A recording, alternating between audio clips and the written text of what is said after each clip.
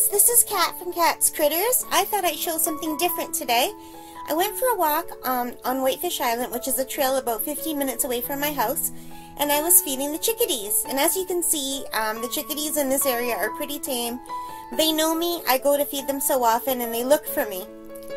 In this next little clip, I am feeding the chickadees, and the wind comes up, and the leaves just start falling from the trees really fast, and I end up with a leaf in my hair for the next clip after this, but it was totally worth it. This was so much fun. You can see me playing in the wind right here.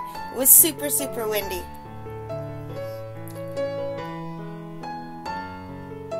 So I bought a little bird bell, and I wanted to put it out on one of the branches, but before I had a chance, the chickadees were landing on it and checking it out. And this is the clip where there's a leaf in my hair and I didn't realize. So anyway, I had a lot of fun, and I thought you might enjoy seeing the other critters in my life, the wild ones. Alright, take care, and thank you so much for watching. I'll talk to you soon. Bye for now.